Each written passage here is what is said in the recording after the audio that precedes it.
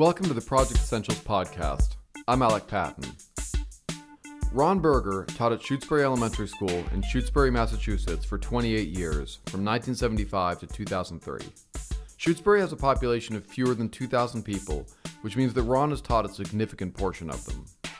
I've lived in this small town for a long time, and almost everybody in my town is my former student. I regularly see people in their 30s, their 40s, their 50s. I was their 5th grade teacher or their 6th grade teacher, and I still have this incredible bond with them. They remember what we did. They're still excited about what we did, even though they're in their 50s. Like, they still have the work we did back in those days because we tested the water for our community, or we planned out the roads for our community, or we built things for the community. Like, they still feel proud about it. This work inspired Ron to write An Ethic of Excellence, a 156-page book that has had more influence on the teachers at High Tech High than any other book in the world. I don't know how many people were inspired to become teachers by reading An Ethic of Excellence, but I know that I'm one of them. Since he left the classroom, Ron has been Chief Academic Officer of Yale Education, the school network that used to be called Expeditionary Learning, which was started when some adventurers from Outward Bound got together with some professors from Harvard and decided to tackle K-12 education. As you might expect, the theory behind EL education is that, as they put it, when students and teachers are engaged in work that is challenging, adventurous, and meaningful, learning and achievement flourish. We published an interview with Ron Berger in the inaugural issue of Unboxed 11 years ago. This summer, we published a special literacy retrospective, and Stacey Callier interviewed Ron again, this time about how his approach to literacy has changed since working with, as he puts it, the lesson geeks of EL education. In the interview, Ron is thoughtful and unsparing in his analysis of his own teaching career, which makes the interview a disquieting read for those of us who had our lives changed by reading about Ron's classroom at Shutesbury. I had some follow-up questions for Ron, and he graciously took some time to answer them. You don't need to have read the interview in order to follow the episode, but you should definitely read it afterwards because it touches on a lot of stuff that we don't get to here. You can find it in the summer 2019 issue of Unboxed and on the Unboxed website. My first question was about the gaps in his teaching of literacy that Ron has identified since he left the classroom. Here's Ron talking about some of these in his interview with Stacey Callier. So first of all, I didn't look over the course of the year. Was I giving kids reading experiences in all the different kinds of modalities and genres and text styles? And was I giving kids exposure to the full range of what they need to learn how to be good at reading? Because I was so obsessed with each project and what they needed to know for that the overview was not something I focused on. Writing activities was the same thing. Like, the writing activities had to fit that particular project. But I didn't look at over the course of the year, what are all the different genres of writing that they should be practicing? And did I balance those across the year? Was all of their writing persuasive essay stuff because that's what we did? Like, I wasn't tracking that stuff really closely. Text complexity was never an issue that I was carefully monitoring. Intuitively, I used a lot of really complex text with kids because I love challenge. So I often used adult-level scientific text or historical text that kids didn't understand. But when I chose the anchor text for our work, whether it was fiction or nonfiction, I didn't even think about text complexity, really. What I thought about was, did it have the right angle on the content? I wanted to find a book that would excite them, and if the text complexity was really a bad choice for us to be dwelling in deeply for 4 weeks, I wasn't even tracking that. Yeah. And that doesn't matter for the strong readers, because the strong readers are doing so much reading on their own, and their reading skills are pretty good, that if the text complexity is way below what they needed, it doesn't matter because they're getting a lot of challenge in their other work. But if they're kids for whom reading is challenging and they're not getting a lot of outside of school reading in, and I've chosen 2 or 3 books in a row that are not pushing them in text complexity, then it's a big disservice to them. This attention to modes of reading and writing and text complexity is really important. It is also, to put it bluntly, a lot of work. So I wanted to know what Ron would have done less of as a teacher in order to make the time to do it. Time is the biggest limitation for us all in this. And I spent an extraordinary amount of time when I was a classroom teacher on planning and preparing things for my teaching. I've never had a harder job than classroom teaching. It's not the most high-paying job or the most respected job, but it's the hardest job I know if you really do it well. So yeah, I spent an amazing amount of time. I probably spent almost every Sunday for almost 30 years at school, preparing things for my week. getting all these things together so that the week would run well in my classroom. So I'm a little crazy with how much I put my passion into it. And yes, there's not a lot of extra time in my life that I could have dedicated to this new task of looking more broadly at standards and looking at the balance of activities and planning performance assessments. But really, it's a balance of how I'm using the intense time I put in. With no false modesty, I think I was a very good teacher. I put so much of my heart into it, and I loved my students, all of my students, for 28 years. And I took a very passionate approach to building experiences for kids where it would be exciting and challenging and that they really make a difference, and where they would create beautiful things like craft incredibly important and significant work, blueprints and scientific reports and demographic reports and mathematical studies and things that contributed to our local community. I mean, I'm very proud of that whole body of work. But I will say that I played to my passions and my strengths all the time, which was all year long, kids were doing super well crafted, meaningful projects that connected to the community. And the truth is, I could have done a little less of that, a little less of the obsession with crafted, beautiful work and contribution, and put a little of that time into looking more carefully at the kinds of experiences and standards that we needed to cover. Although back when I did this, there were not those standards, like those, they didn't exist. But now in today's world, I would think to spend some of the time that I put into making every experience the beginning of some well-crafted, beautiful final product, I could do a little bit less of that and balance that toward creating some of the structures for sharper and cleaner lessons, toward building a bank of frameworks and having sort of a quiver of options in my lessons to make them stronger for all kids, especially kids that can't access information easily, and toward making sure that over the course of the year, I have some spreadsheets to show that I'm getting the right balance of things so kids don't miss some things. I feel like I was a little indulgent as a teacher because I was so passionate, and I tended to spend my time on what I was most invested in and excited about. I could have done a little less of that part of it and spend a little bit more time on the balance of making sure kids are getting the full range of what they need. When I think about when I was teaching, I've never really been able to go, oh, well, I see how this project could be a little bit less rich and still be okay. Do you have a sense of where that was accessible in your projects? I had the privilege of teaching or challenge, depending on how you see it, in a time from the mid 70s to 2003, where for most of that time, there were not state standards that people had to cleave to all the time, and there were not high stakes tests at every grade level. And there was a lot more freedom for teachers to pursue projects that kids would get passionate about. And so I did them all the time.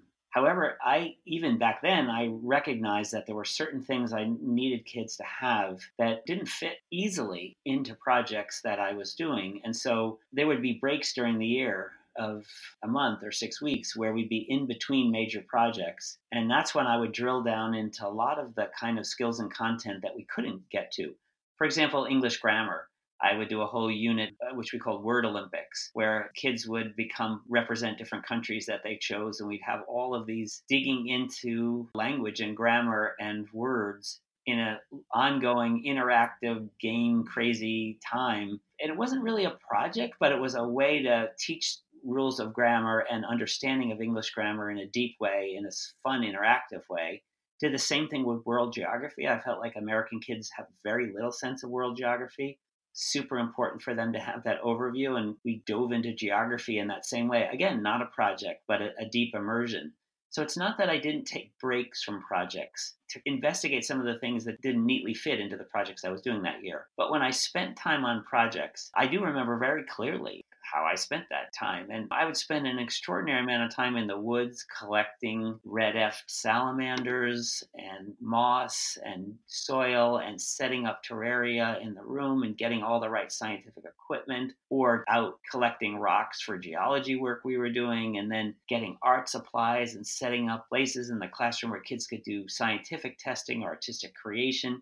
Like, I loved that stuff. I loved spending all that time having a classroom that was like an art studio or a science lab that could run itself. So kids would just show up and get to work. I mean, maybe in work at that science lab. What I didn't spend a lot of time on was planning the kinds of literary pieces that kids are going to grapple with and the texts of all different kinds. When I looked for those texts and I looked for those written assignments, it was always in service of the content that I wanted kids to get in geology, in history, to look at multiple perspectives in those ways. And I didn't look across the year about, are they getting a balance of kinds of literacy? Are the authors that I'm drawing from, whether fiction or nonfiction, a good diverse set of people from U.S. and international sources? Is the difficulty level, not just the lexile level, but the complexity level of text, the right kind of mix for kids to really push them in their literacy? I spent less time on those things and I was less expert in them. And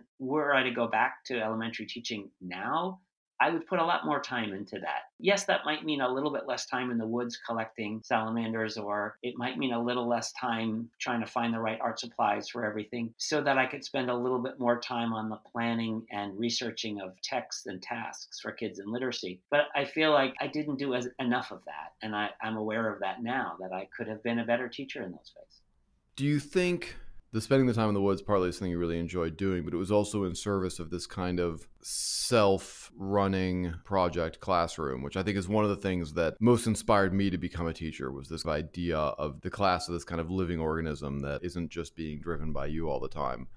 What worries me is that a teacher who said, well, I'm going to take less time on that, so I then have more time for literacy, would end up with a classroom that was less intentionally designed and therefore would have discipline issues that wouldn't have been there otherwise. And the thing that was supposed to open up more time wouldn't. Oh, absolutely. Do you see what I mean? Yeah, no, I entirely agree with you that I'm not backing off in any way that the investment in building a classroom that will run itself is the right investment, and that preparing kids to be able to understand the point of using scientific equipment well, or artistic equipment well, and being obsessive with kids about using that equipment well and the power of using them well, and then getting kids to have a meaningful project where they're using that stuff well. After a while, you could almost not be teaching when you're coming into class, because kids are in the middle of something that they're investigating and they just want to get to school and get working on it. They're excited about the research they're doing. They're excited about the things they're creating, and the class truly could run itself. You could leave the classroom, come back an hour later, kids would be working on that stuff. That's still the ideal for me. One way of conceptualizing this is that there's this set of things that every teacher should impart to students in the way that the evidence shows is the best way possible. And there's another side of the continuum, which is a teacher is somebody who's driven by their passions, and they share those and impart those passions to a student, and a student going through a rigorous, meaningful, authentic project is going to develop the skills that are going to help them become a citizen and a person who leads a meaningful life. Those are both kind of on extremes, but do you think that it's possible, and is it desirable for a teacher to be covering all these bases equally, or is it inevitable or desirable that a teacher is going to be driven by a certain thing, the way that we would expect of an artist or a scientist for that matter? What I'm hearing you say is, to what extent should teachers be able to be passion driven about things that they are personally excited about and they feel like they can meaningfully light up kids' hearts and minds about, versus make sure they cover all the things on their curriculum that are on some list that kids have to do? What's the balance in those? Clearly, it's not a one way or the other. And I think in our nation, we have leaned almost entirely toward this idea of coverage. Most teachers feel incredible pressure to cover things, and they get on basically a treadmill of coverage. And so it's very hard for them to ever go deep in things. And so I think where we err as a nation is almost always that we're on a surface level of teachers, for no fault of theirs, just feeling like the pressure is on them to cover material. And so they're just feeling like they have no choice but to keep covering. And they have very little time to follow their passions and go deep and do something really well. So I've always been a big advocate for much more depth, much more craftsmanship, allowing teachers to slow down and do things beautifully, allowing teachers to follow their passions and sort of ignite passions in kids. But there's also some balance there too. And I think we need to think about what are the really important skills and content that we have to make sure kids get, so that we're not indulgent in our passions and indulgent in going deep all the time. Where are the times we have to make sure kids get that? And I don't think of that as coverage, because coverage is just sort of like you've talked about it as a teacher. I think, what are the skills that we know kids have gotten, whether they're getting them from you or you've set up an environment where they're going to get them. So I think it's really important to create learning targets, but learning targets owned by kids about things they should be able to know and do. There are really important foundational concepts and skills that kids need to succeed in the world that we need to address. And sometimes those are held in the standard, sometimes not. As you've kind of delved into the world of, I think, what you sort of affectionately call lesson geeks, what do you see that makes you go, I wish these guys could have come to my classroom and seen these things, because this would really enhance their classroom practice? I felt best about my classroom when a project was rolling in a way that after kids showed up, if I had walked out of the classroom and come back 2 hours later, they might not have noticed I was gone, because they were testing water or creating blueprints for homes or working on something important with their scientific research, where I was almost irrelevant at that point, other than just sort of making sure the equipment was there and things were running, because they cared so much. That was where I felt best about my teaching, when kids had that ability to just act like adults almost, even though they were elementary kids. Like, they were just taking on real work.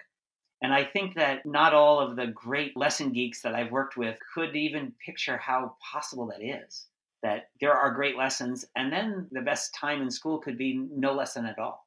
That you have created a structure where kids care enough and have the skills enough to be self-directed for a good portion of their day, doing really important and good work. So in no way do I regret that passion and that depth that I was doing. And I feel like some of the super sharp teachers whose lessons are so great that I see, they would learn from coming to my classroom and other classrooms in my school to see, wow, look at the power of kids just being self-directed, doing personal writing and research for hours. Like, that's crazy. You don't need to micromanage kids every minute for a great school. However, the point of my conversation with Stacy is it has been not just humbling, but exciting to see people do lessons beautifully. Because my real obsession in life is around quality. It's not around a particular pedagogical focus. In the end, the pedagogical approaches we take should be only in service of really high quality. And most of my time, I've been obsessed with high quality student work and high quality projects. But in the last 5 or 10 years, it's been great to be obsessed with what a high quality lesson can be. Teachers who really have masterfully built experiences with kids where every kid's involved and every kid's being pushed. And I was not as tight in those ways. I was much sloppier, and I'd be way better now having seen so many good models. I just didn't know the tightness that you could use structures, frameworks, protocols to make your lesson sharper, tighter, and more effective for kids. So I don't think it's a one or the other. Even in my days, I had to do lessons, and I would be way better at them now. I'm very conscious that I felt like I was often figuring out for myself what the moves were that led to a beautifully designed lesson. And it wasn't something that was culturally embedded where I was teaching. And on the flip side, I would also have conversations with people where they would talk about things like learning minutes and making sure that that hour is completely stuffed with learning with no slack, and just thinking, I don't know any adult who lives their life that way. And I certainly don't know any creative, successful adult who lives their life that way. And I've always I've had a little bit of a problem with the efficient use of minutes model of teaching because of that. What do you see going forward to help teachers who are really skilled lesson planners develop that student-driven inquiry classroom where you could walk out for 2 hours and it wouldn't have any impact? How can you help people on that journey, do you think? And that's been most of my life work, is trying to let people understand that their students are way more capable than they believe to do important, sophisticated, complex work. One of the main ways I've done that is collecting models of beautiful student work. But now I've also been trying to shoot more and more video and write more and more about what those classrooms are like. And so teachers can visit them in a video if they can't actually get there to visit them. I would, though, differentiate when you talk about the kind of tight instruction where not a moment is wasted. there's a push across the country right now for this super tight instruction, which has been in response to sloppy instruction. So I understand where it came from. That is way too tight for my taste. This idea that every second has to be used well and you never should waste a minute and you should keep moving. And that's not at all what I'm talking about. What I'm talking about is there was a sloppiness that was unintentional in some of my lessons that I've now learned to be way better about. Things like how to close a lesson so there really is a synthesis so that kids aren't walking out of the room unclear. Like, how do you make sure you build in structures so that things come together at the end of a lesson with a synthesizing moment where it's helpful for them and for you? Things like checking for understanding. I used to do that very sloppy approach of sort of, do you get it? Like, we all get this? Can I move on? And a couple kids would nod and I'd move on, rather than using protocols where I could actually see. There's so many of those protocols where you can look around and kids use their fingers or the thumbs, or they put out a red, green, or yellow thing, or you give them an index card and they give you a quick response and you know where you are. The turn and talk protocols, the triad protocols, the kinds of things that I've learned from people to use in my teaching now would have made my teaching then in the classroom much stronger. It's not about using every second efficiently, but it's making sure every kid is engaged, that every kid has a voice, that you're actually getting every kid's response.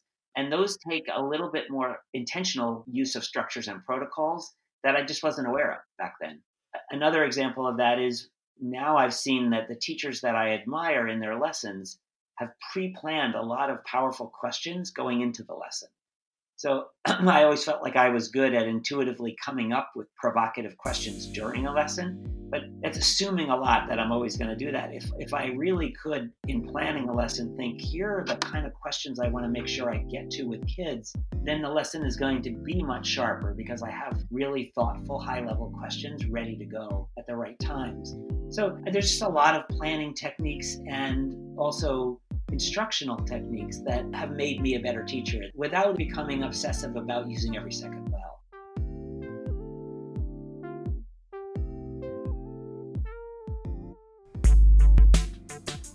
This has been the Project Essentials podcast, and that was Ron Berger, project-based learning pioneer and chief academic officer for EL Education.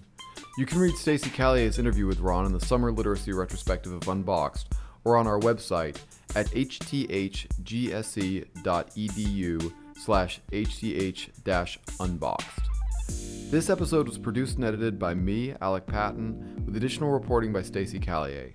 Our theme music is by Brother Herschel. Thank you so much for listening.